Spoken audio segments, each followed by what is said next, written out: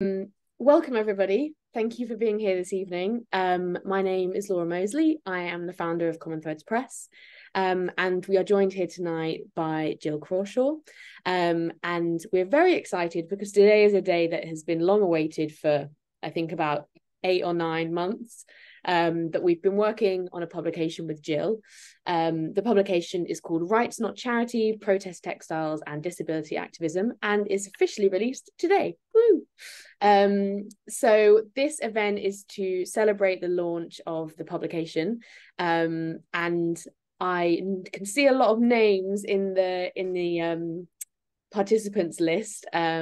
And I know that a lot of you have reached out on Instagram and things like that to share that you have your publication, which is really lovely. So thank you for that. I'm also going to be putting a link to the zine in the chat, but I've also got a special discount code for everybody here this evening.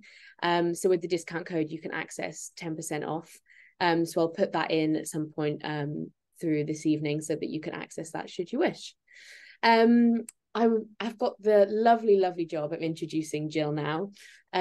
Gill Crawshaw is a curator who draws on her experience of disability activism to organise amazing art exhibitions and events which highlight issues affecting disabled people.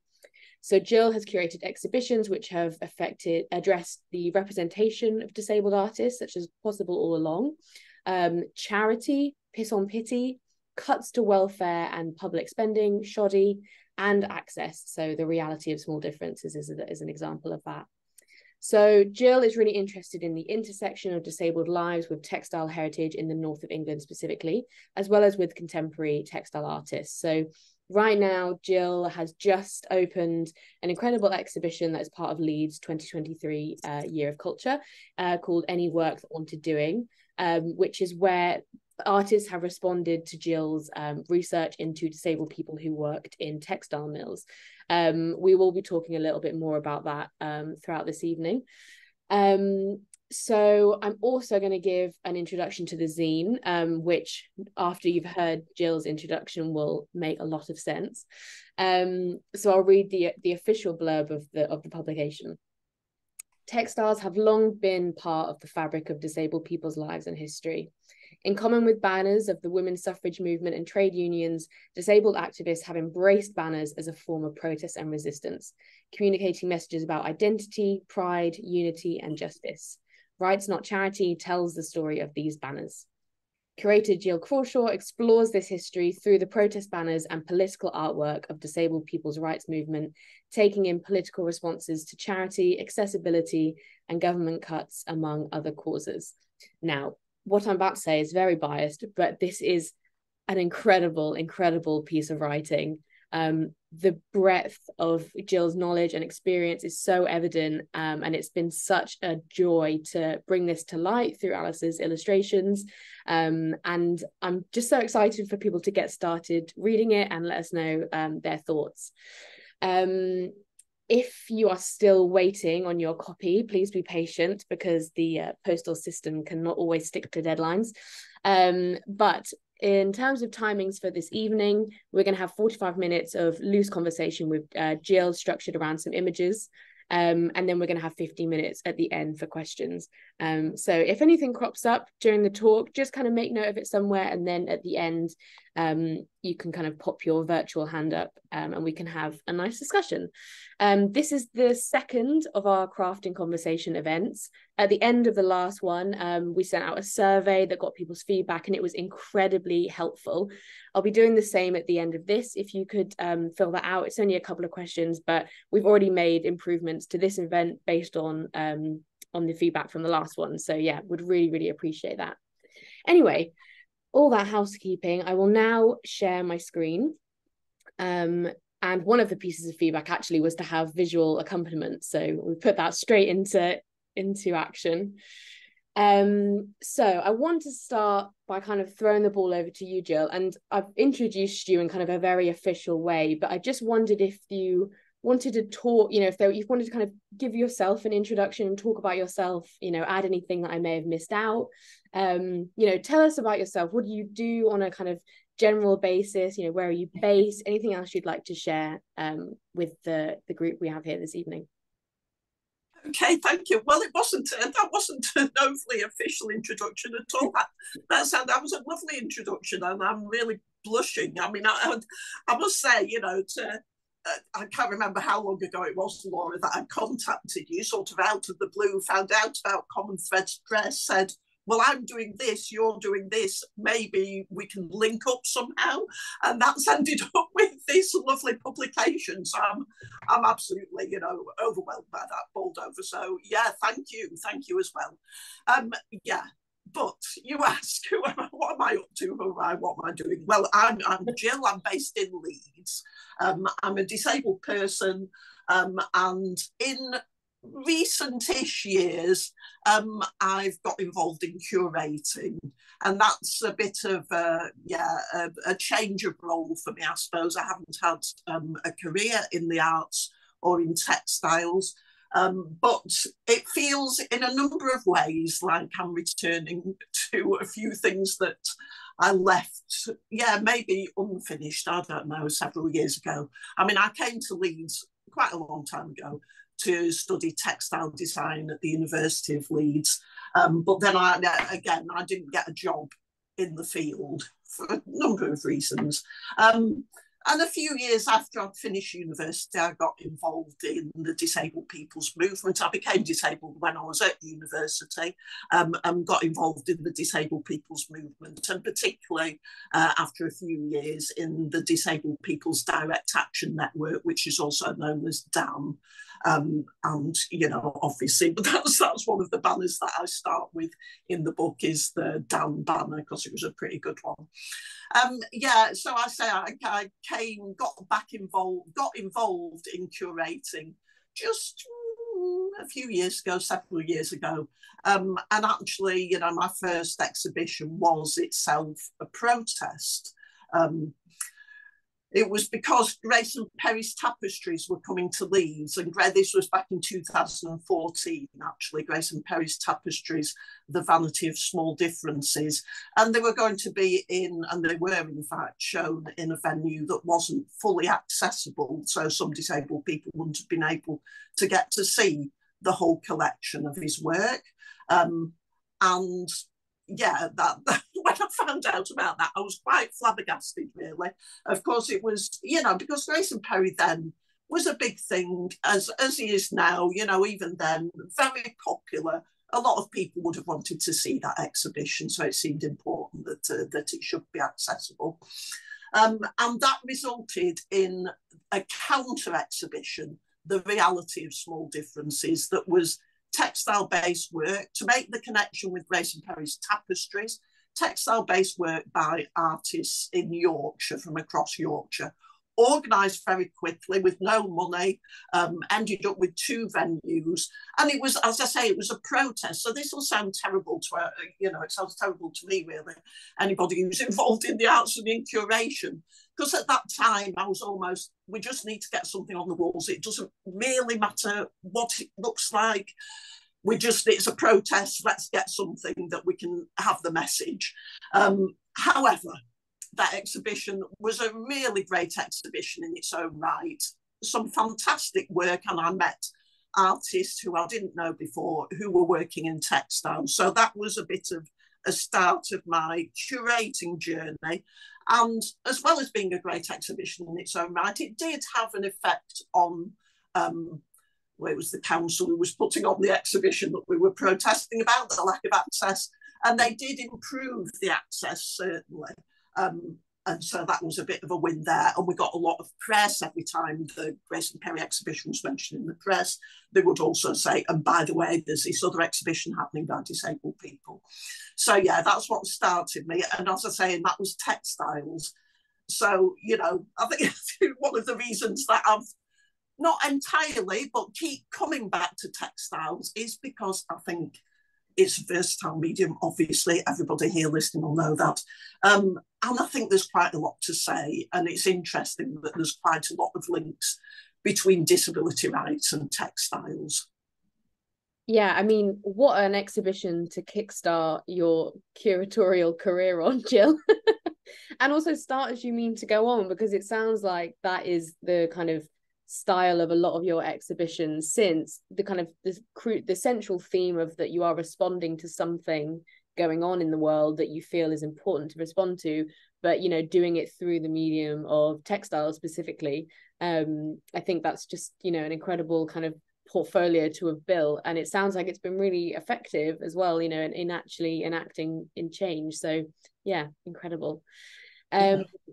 I thought we would just, well, what we're going to do this evening is we're going to go through these images that Gill has really kindly collated for us, and Gill's going to give a little bit of background as to what the image is of, and what the kind of story is behind it, and then we'll just have kind of a short discussion based on that. So just going to move straight to the next one. So we have got closed captions enabled, which do automatically appear at the bottom of the screen, which is where the caption for the image is. So if you do want to move this, you can just click on it and drag it to wherever suits you. So yes. Anyway, this image, I'll just read out the caption. Members of the National League of the Blind taking part in the 1920 Blind March. So Gill, tell us about this image. What's the story here? Yeah. Well, the National League of the Blind was an organisation of disabled people, and a very radical organisation. The more that I've learned about them and read about them, you know, I've been really, really impressed. So this was them in 1920. They organised a march from 3 places around the UK and marched on London, and there was hundreds of people, marched over 3 weeks, I think. But what's important in terms of what we're talking about is the banners that they were carrying, and one of them in particular that's sort of towards the back of the image. So sorry, I don't know whether anybody needs the images described, so I'll just say that they are all men. Maybe unsurprisingly for 1920, there's, you know, a march of, heaven knows, about 40 men we can see in this picture, but there would have been more on the march. In their 1920 suits, lots of them wearing hats, and they've got a series of banners. And there's one towards the back which says, "Fight for social justice, not charity." And that, you know, is the one that I've honed in on in the publication as well. Because the National League of the Blind was set up at the end of the 19th century. And then they were established as a trade union. And justice, not charity, was actually their slogan. It was their rallying cry right from their early days. So, you know, they were using it before 1920 even.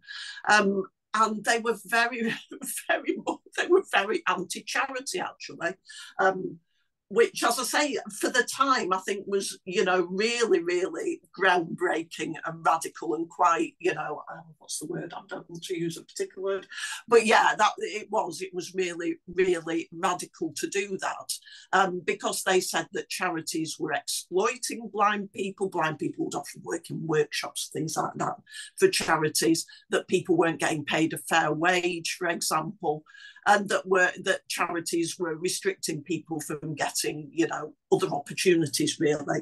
And those themes have come up for the disabled people's movements, and I think particularly arose again in maybe the 1970s, certainly the 1980s and 90s, where the disabled people's movement was really challenging this sort of orthodoxy that charity was a good thing for disabled people on a number of fronts. So yeah, I just think for them to have this banner at such an early stage, and that slogan at such an early stage, is really quite something. Yeah, I mean, even now, I think that concept of kind of rights, not charity, is still quite a kind of provocative statement. I think, could you talk a little bit about how that sentiment resonates today, and whether you think that's kind of developed, or what kind of role that concept plays in kind of contemporary disability activism? Yeah, I mean, I guess it's maybe not as much as a priority as it used to be, but I think it is still up there, because, you know, the important thing about the disabled people's movement is that is made up of organisations that are controlled by disabled people, that are led by disabled people. Some of those organisations only have disabled people as their members and, you know, their management committees or whatever. So that's a very, very different model from the charity model, and the charity model that's, you know, that's made up of whoever that supposedly says that they act on behalf of disabled people and that they know what's best for disabled people. And that's been really problematic over the years, and I would say it still is, in terms of you know, sort of segregating disabled people, institutionalizing disabled people, certainly in the past, and just this whole idea that disabled people can only live good, worthwhile lives if other people are supporting them. You know, that's a big issue with charity. And of course, charity, not just around disabled people, but other charitable giving, sort of sets up this power imbalance that, you know, you can only have things if other people decide to give you those. So that's like the problematic stuff around charity. I think charities have learned, I'm thinking particularly disability charities here, of course. I think charities have learned to modify the images that they put out. I mean, you know, in the mid to end of the 20th century, then charities were responsible for incredibly negative images of disabled people. I mean, I think they were trying to pull at people's heartstrings and get people to give money. But, you know, and the other thing was that those tended to be the only images, the only representation of disabled people that there was in the media. So that really, really, really has affected how people see disabled people. And, you know, I think that's still the case now. I mean, the other thing about the big charities is that they get loads of money. Disabled people's organisations have been decimated in recent years with budget cuts. But, you know, there's some very wealthy, large disability charities still out there, and they tend to be the ones who get to sit around the table with government and make policy and that sort of thing. So, yeah. That's so interesting, Jeremy. Thank you for giving us that context and insight. I think it's fair to say that kind of one model affords disabled people kind of a active role in their own lives, and one of them kind of urges them to take a more passive role, and one has agency and one doesn't. And that's kind of what a lot of it boils down to, I think. So yeah, thank you for that. Let's I feel like we could talk about this for ages, but let's make sure we get through all these incredible images. So we've got the first block telethon demo from London in 1990. I'll do an audio description, Jill, so that you can get straight into it. Okay. So we've got a image here, and it's of lots of people kind of sat and stood with a lot of kind of placards and banners. One of them does say rights, not charity, but the image is from 1990, so it's hard to make out the individual words. Jill, you might be able to add some more insight to some of the banners that we see here. Jill, do you want to give us some insight into this image? Yeah, just following on from what I was saying then. So, you know, disabled people did fight back against charity and did demonstrate against charity. And this, as you've said, block telethon. Telethon was on ITV, a big charity fundraising jamboree that lasted 24 hours or something. Like Children in Need, and there were also incidentally demonstrations outside Children in Need in London and in Leeds, where I am. And there was a couple of demonstrations outside Telethon, outside the ITV studios. And I did pick this one, even though the quality is terrible. Old photos that have been reproduced many times, because it does have a banner there, hand-painted banner saying rights, not charity. I couldn't tell you what all the rest are. You can see there's angry in one of them for sure. But so this was loads of disabled people and allies. There was hundreds of people at block telethon demos. They were massive, and you know, the demonstrators stayed there all day. There was entertainment, there was shouting. The thing was that you know, you could see some of the celebrities going in and out, so that was always cause for a bit of a surge around them. I mean, what was interesting about this is, you know, it just it just blew people's minds, I think, that disabled people might not like charity and were angry about charitable fundraising. So as well as having that target of telethon in this case, it was really important, I think, to show that disabled people were organised, disabled people were angry, and disabled people, yes, as you say, wanted to be in control of their own lives. So I think that's why, you know, these demonstrations with their banners, with these bold slogans, were really important in starting to change some, you know, some people's opinions, some people's attitudes towards disabled people. And that's really interesting, because actually the kind of assumption that disabled people would perhaps be against charity and the shock that they might have caused, that in itself stems from this idea that, you know, you wouldn't expect disabled people to have like an opinion or a say in their own kind of fate, in their own lives, and their own agency. So even people kind of being surprised by that stems from that same belief, doesn't it? It does, yes. Really interesting. Okay, let's move on to the next one. This is one of my favorite images. We have got this reproduced in the publication as well.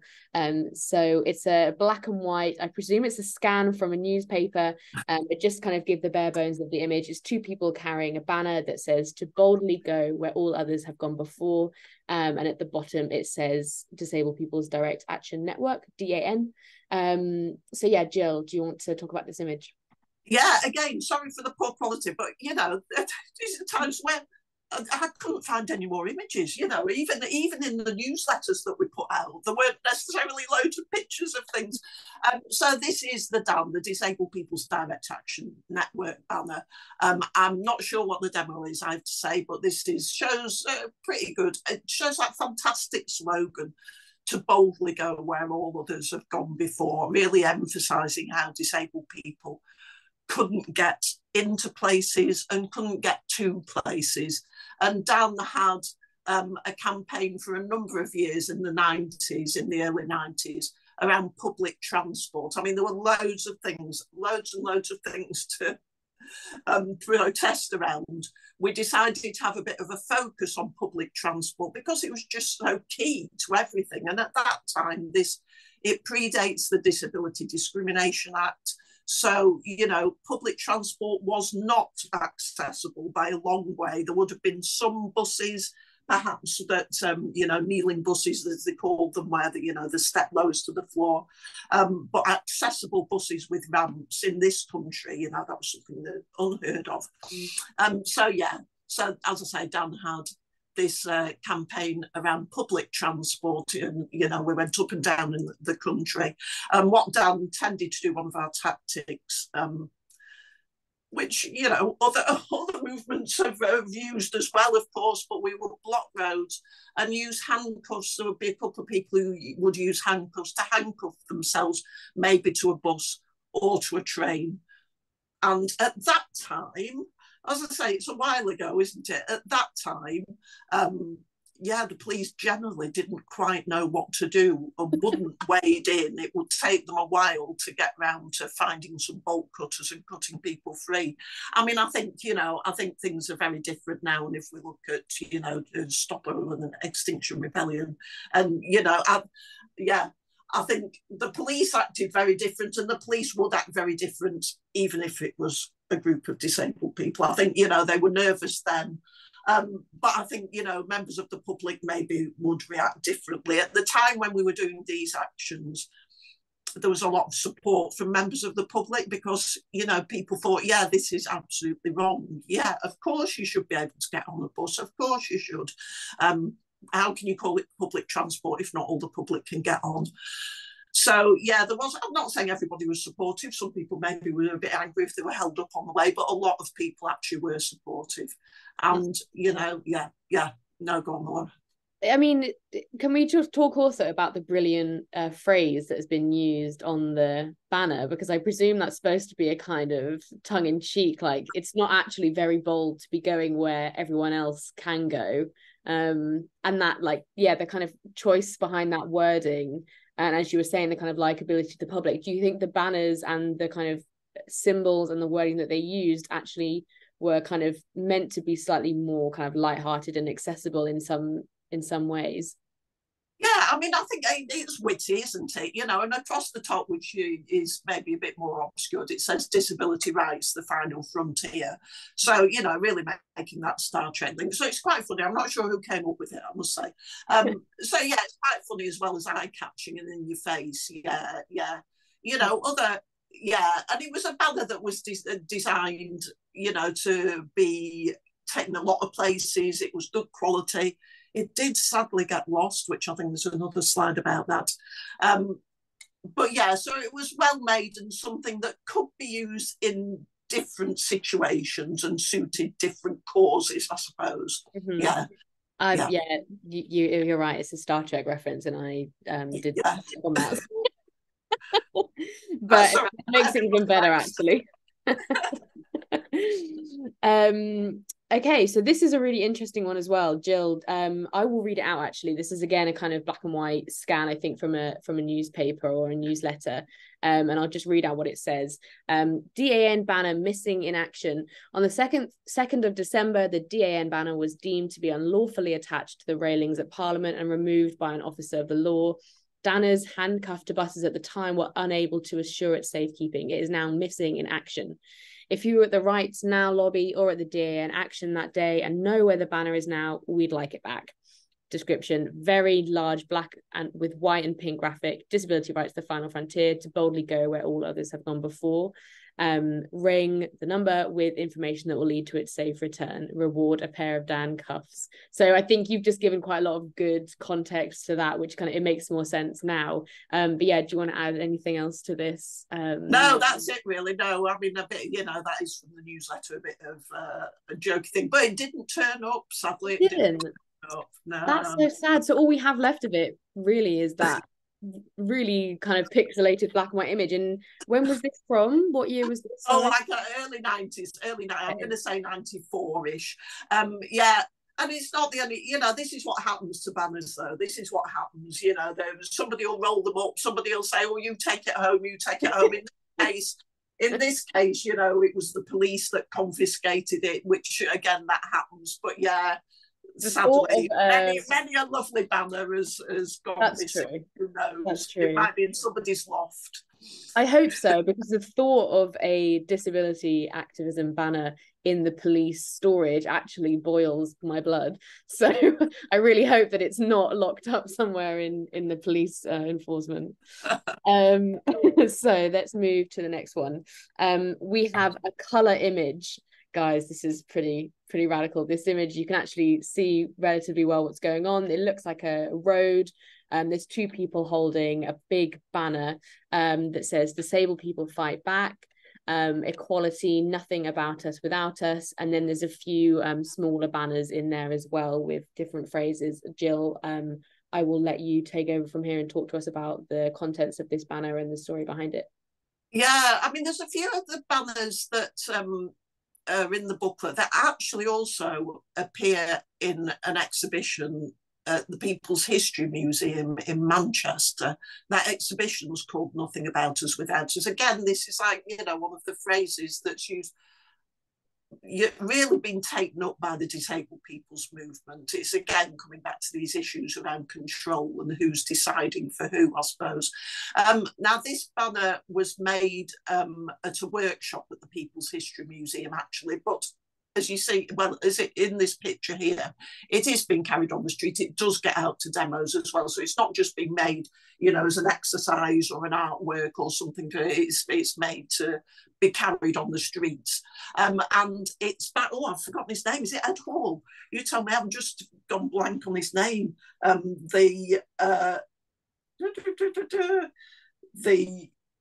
Hall, I was right, Ed Hall. Ed Hall is like a really renowned banner maker in this country who makes a lot of banners for trade unions and for other political causes, basically. And he was brought in to do this workshop and to make a banner with a group of disabled people in Manchester. And this is what we came up with, and it's just fantastic. And it is in that trade union style with a number of slogans. And that's of shape of the image is a curved image with the word equality sort of curving across the middle of it, which, you know, again, really, I think echoes a lot of the sort of shapes and imagery used in trade union banners. There's figures in there, there's people, disabled people in there, holding other banners around access to work, no cuts, things like that.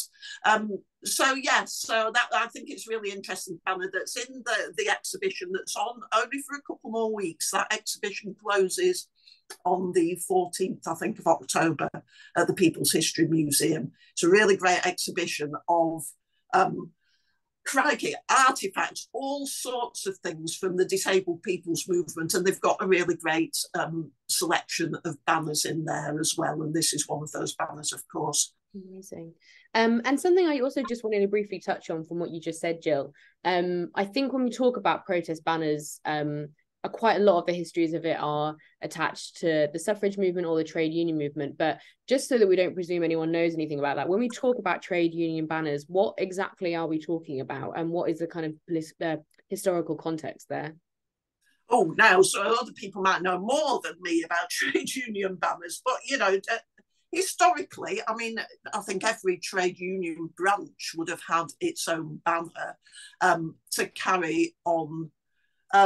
Yeah, not necessarily protests, but marches, shows of strength to have available industrial action if that was happening. But often it would be brought out at things like, you know, May Day marches, or, you know, I mean, particularly famous for their banners are the mining trade unions.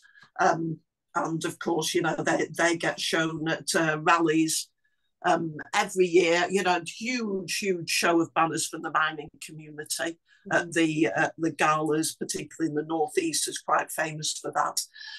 But yeah, so those have been made, as I say, for trade unions since probably maybe later 19th century. So the late 1800s that banners were being made, and they would be textile banners, often silk banners, beautifully painted and decorated. They would have fringing. They would usually be two-sided, so there'd be a picture on the front and the back.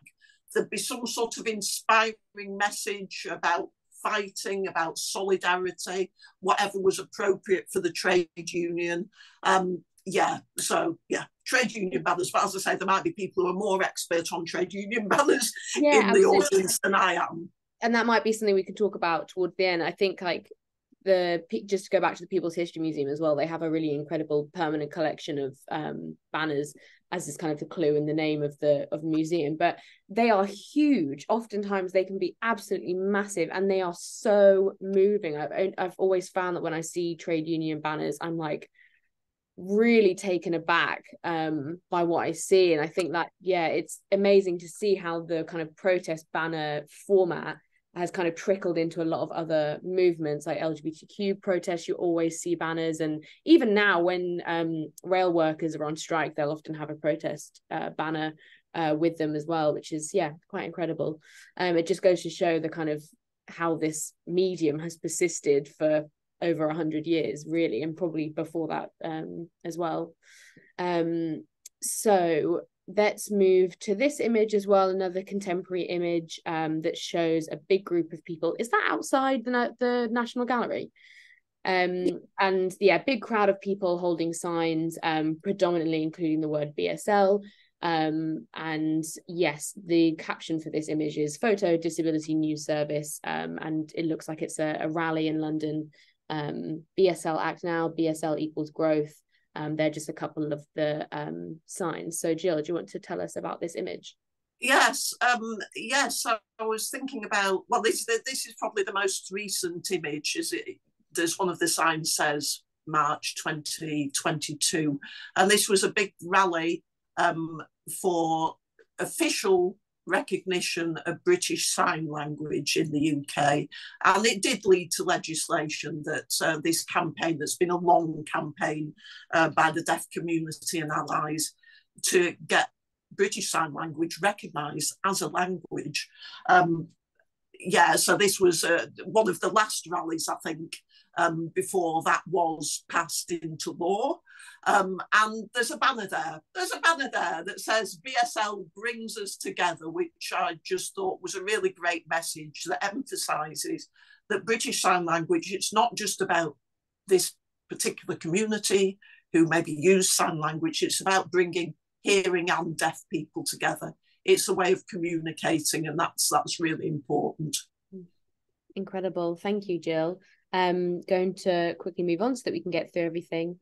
And another incredible image here. The caption is "Win Visible protest at Greenwich Town Hall against care charges." The photo is from Win Visible as well. So this is a kind of smaller group of people. I would say about half of them are in wheelchairs or mobility vehicles, and they've got a kind of large protest banner at the front that says "Win Visible," I think, women with visible and invisible disabilities, I presume that says, and another protest banner says "Scrap social care charges, attacks on disability." Gill, do you want to take over? I just thought we have to include the Win Visible banner, because Win Visible have been going for a number of decades now. Actually, I'm not sure exactly how long. They're based in London, and a real campaigning group of disabled women, that campaign around issues, particularly, I guess, around poverty. So there just had to be the Invisible banner just needed to be represented in this, because it's appeared at so many protests that the organisation has organised themselves, or many other demonstrations of disabled people. So that's why that one's in here. Incredible. And there is a link at the bottom here to their website if people want to find out more. It's just winvisible.org, and it sounds like they do incredible work, so thank you for including them and letting us know about their work. Another one we've got here, DPAC, demonstrating with others for the restoration of disability living allowance, October 2016. A group of people actually outside St Mary's House in Norwich, if I'm not mistaken, which is my hometown. Oh, I can see it says Norfolk in the corner of one of the banners now. So Jill, I'm going to hand this straight over to you because there's a lot of banners going on in this image and you might be able to get some more insight to them. Yeah, so DPAC, Disabled People Against Cuts. Again, a really now important organisation that's been going for a number of years, not as long as Invisible by any means. And, some people have said, well, this is the organisation that sort of picked up the baton from the Disabled People's Direct Action Network. So DPAC have done loads and loads of work around challenging cuts to benefits and public services and research to point out how disabled people have been really affected by this. So this is from a few years ago, and you're right, it's at Norwich. Well, I'll come back to why I chose this one. I mean, I quite liked it. So it's a long picture with a lot of placards and a string of people outside this building. And, the DPAC logo, again, their banners come up time and again now in the disabled people's movement, and they've been tackling cuts and issues around benefits on a number of fronts. And so one of those banners talks about that. It's talking about scrapping the bedroom tax, scrapping ATOS, which was an organisation, a private organisation that did the fit to work assessments that disabled people had to go through a number of years ago. So there's sort of a number of bullet points on the banner, really, loads of information packed in. Then there's another much more homemade looking one that says rights not games. So this was thinking about, the Olympics, the Paralympics, the Commonwealth Games, and how much money is spent on that. Could it be better spent elsewhere? I guess the question is here. And I won't go into too much. It says dead people don't claim, because there's another image coming up that's relevant to this one. Dead people don't claim, and DWP deaths and talk. There's a number of things on spray paint. They're all crossing over each other on that one. But again, really, really important to have DPAC. The opening slide actually was another lovely DPAC banner designed by Brian Hilton. Again, we'll be seeing more of Brian and Wadi Ahmed's banners. yeah, but this was, you know, both a mixture of sort of the quite neat banner and the very homemade banner here. Amazing. And yeah, just we do we've in the zine we've replicated, or Alice has replicated, some of the symbols into illustrations, just so that we kind of have a closer look in a way at some of the logos and look at and study them a little bit more closely. So that's something, and this one is another one that we've recreated via illustration in the publication as well. Yeah. So do you want to just quickly talk about this one, and then we'll move straight to talking about... Yes, we better move swiftly on. We better move swiftly on. Sorry, I'm probably... No, it's my fault too. So 2 banners in... So that the spray painted banner that was in the previous image was sort of an earlier work by Vince Laws. Vince Laws is an artist based in Norfolk, and he's been making a series of what he's called shrouds. They're banners, they're carried on demonstrations, they're displayed, you know, at meetings and events and all sorts of places. The series is called DWP Deaths Make Me Sick, DWP being the Department for Work and Pensions. And these shrouds, he's made them by using stencils and spray paint on old sheets, but they're really, really, really powerful and in your face. And what they're about, they're commemorating the lives, but also being angry that, you know, it's come to this, commemorating the lives of people who died while they were assessed as being fit for work by the DWP. So that's why it's got the title of this series of works. And this one, you know, one of them is Jacqueline Harris, former nurse, I'm reading from it, could hardly walk, found fit for work, benefits stopped. That's the thing, when people are found fit for work, it means their benefits are stopped. So that just completely cuts their lifeline, literally. She was desperate and took her own life. And then he's used this slogan, Rights Not Charity. In the next one, Justice Not Charity. Stephen Hill, awaiting major heart operation, found fit for work. A month later, died of a heart attack. So, yeah, but there's absolutely loads, scores of these banners, because so many people, one way or another, have been, had their benefits cut and died. Many of them, you know, you'd say directly as a result of that. So yeah, really important, really important. And these really straddle being artworks and being, you know, protest banners and being tools of the movement. Yeah, so I think really important work by Vince. Yeah, I mean, incredibly important work. I mean, yeah, gives me goosebumps. So we've got 2 more slides before we just go on to talk about the zine. Do you want to give quick overviews of these, Jill? I think it's important. Quickly, and you can read about them in the booklet. Quickly, the last one was some banners, again, straddling art and politics, I suppose. A couple of banners that were part of a parliamentary project a couple of years ago by disabled artists, though. So let's skip over those. They're amazing banners. Yeah. You'll have to read the zine if you want to find out more. Exactly. And now I was being a bit cheeky and put these in. Which are they banners? Are they wall hangings? What are they? But these are from any work that wanted doing, the exhibition that's currently on in Leeds that I've organised. And I chose these 2 works, both, well, for a few reasons. I mean, they're textiles, they're very, very large. Both of them are very large works. There's a wall hanging with tons and tons of detail on the left, and it's called My Sisters Hug Me to Work by Becky Moore and Becky Cherryman. And the exhibition, I should say, I think you mentioned, is disabled artists who've responded to some research I've been doing on and off for years around disabled people who worked in textile mills. And the purpose of that research is to show that disabled people are part of the world and disabled people contributing. Yet we've been largely erased from history, and it's trying to put that right, and also sort of, you know, bringing in contemporary issues as well.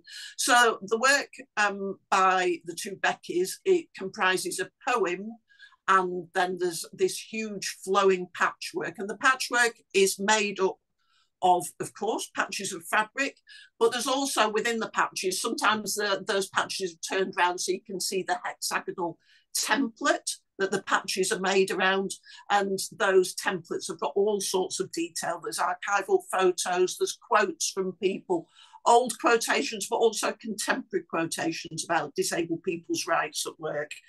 So yeah, you know, it sort of serves as a banner, and it's got all that sort of layers of meaning and political meaning in there. So I thought it was quite relevant to show it, really. Then Integrated Society, likewise, which is by Ria, another of the artists in any work that wanted doing.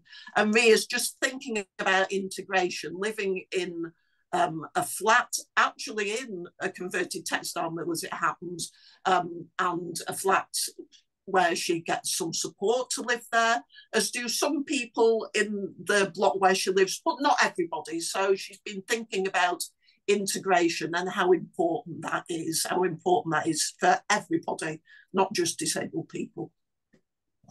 Wow, thank you. I mean, if you can get anywhere near Leeds anytime soon, I would suggest you go and have a look, of course. Gill, how long is this on display for?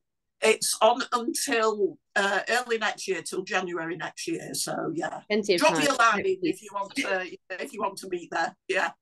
Well, okay, great. So the reason we're here, although I think Gill has probably just given the best advertisement for this zine that anyone ever could, because it is clear how much knowledge and experience Gill has that is translated so well into this publication. So these are a couple of the illustrations. Alice has created these from some of the photos that we've just looked at.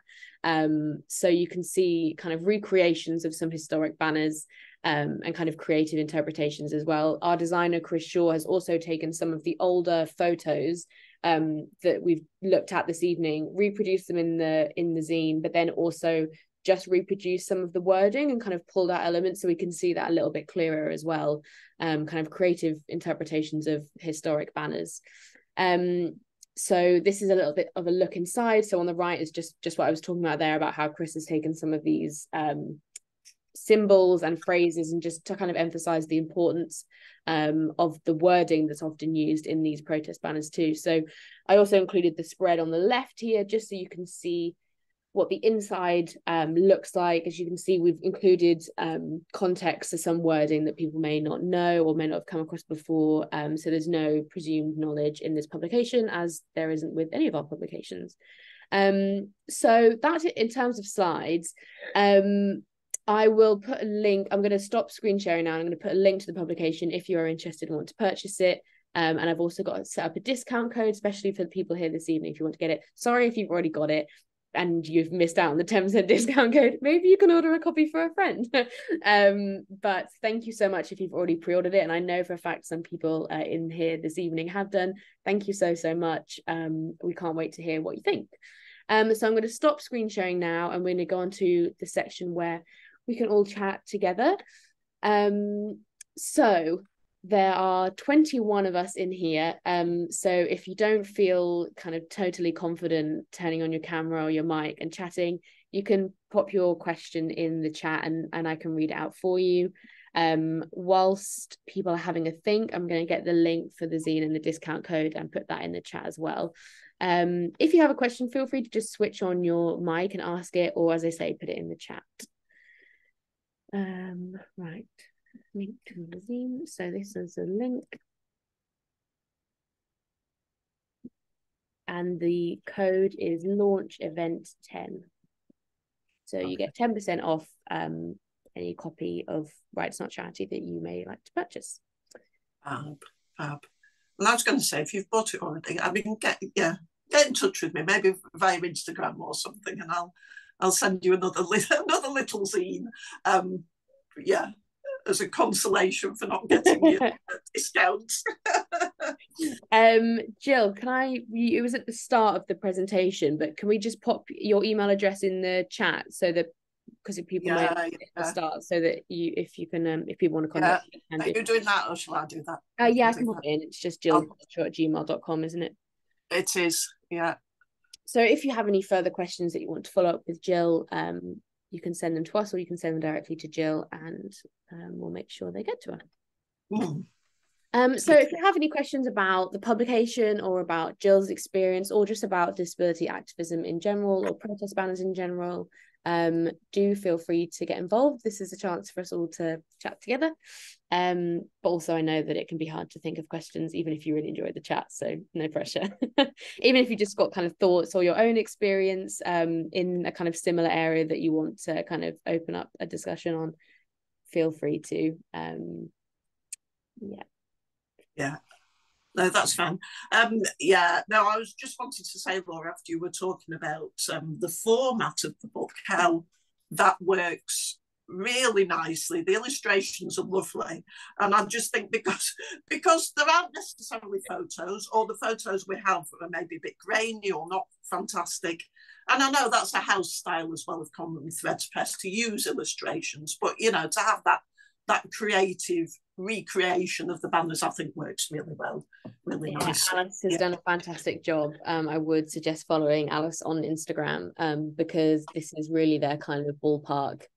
They're also really invested in disability activism as well. I'll put a link to their Instagram in the chat so you can give Alice a follow. We have a question in the chat. Yes. From Belle. I will read it out. So, have you found a big difference in banner styles between regions within the UK? I live in Scotland, but I grew up in England. I've noticed some differences in the way images are used at protests. Oh, I don't know. Now that's something I haven't thought about before. That's interesting. I don't know. I mean, I'd be interested to hear what differences you've noticed, actually. I mean, you know, I'm a northerner and I've spent, you know, all my adult life in the north. Yeah, I'm not sure about that one. But yeah, if you wanna type something in the chat, that's an interesting. Yeah, I mean, Belle, if you've noticed, I'm going to look out for. I'm sorry, I was just going to say that Belle, if you have noticed any differences that you want to share, it would be really interesting for us to hear that. Anything you've observed. Oh, camera. Hello. Hello. Sorry, my internet's not brilliant, and you're currently on a device sitting on my lap. So sorry, it's a bit wobbly. Yeah, I've noticed a big difference in Scotland from where I grew up in the south of England, but also I think a big difference between the north of England and the south of England. There seems to be a big kind of shift. I've noticed in Scotland you get a lot of Scottish imagery, so you're very rarely far from a saltire or some heather, or like there's a lot of excellent punning that seems to happen. A lot of Scottish, especially like in Scots, there's some really great puns that come out. But I wasn't sure whether that was just because I've literally moved from the south of England up to Scotland, and it might be that there's differences everywhere else, and I've just managed to like jump over them in between. No, that's nice. That's that. Yeah, and that makes sense as well. And I like the idea that the Scottish banners sort of got witty puns, and that's something that's really quite noticeable. It's a lot of Tennent's-based puns and Tunnock's tea cakes-based puns. Like, there's a lot of stuff going on there. Yeah, absolutely. Brilliant. Thank you. Thank you for sharing that. Really appreciate it. That's really nice to hear. I got a direct message from Lucia, who has to go, but just wanted me to read this out. They said, this is really interesting, especially because of the sensorial/tactile quality of textiles and how that is key for visually impaired people as a communicative/expressive tool. I just wanted to share these textile practices decrying the production of visual impairment by police violence in Latin America. And it prompted her to make her own. So I'm going to put those links in the chat, but to everyone so that everyone can see it. And then we've got a note from Luna. She said, this has been brilliant, thank you. I was wondering Gill's thoughts about the experience/importance of communal banner making spaces in the disabled people's movement and trade union movement as spaces for organising and knowledge sharing, etc. I'd be really interested to hear your thoughts on this, Gill, because this is something that we've worked on recently with the Trans Joy Community Quilt. So yeah, these kind of communal spaces for making in disability activism. Yeah. Well, that's it. Yeah, it is important. You're right. Yes. I mean, not all banners are communally made, but yeah, that is really, yeah, it is what would you say, a tool isn't the right word, but is a way to bring people together and a way to share thoughts and a way to maybe prepare for an action. And maybe, it can G people up and bring people on board who might not have been part of, who might not have been part of a campaign or whatever. It is really important. And that's, obviously today we're focusing on banners, but in terms of, textiles more broadly, those are, and of course I know all sorts of people are using textiles, but I think, that disabled people, they can be a really accessible medium. And that other comment, wow, yes, I'm really looking forward to finding out more about those and seeing those links. Because people it's relatively cheap. People are finding materials that are to hand, they're quite portable, and they're things that, that you can hold on your lap and work on. But yes, that's just really important. And many's the time that, people come together before an action, before a demo, to make a banner together.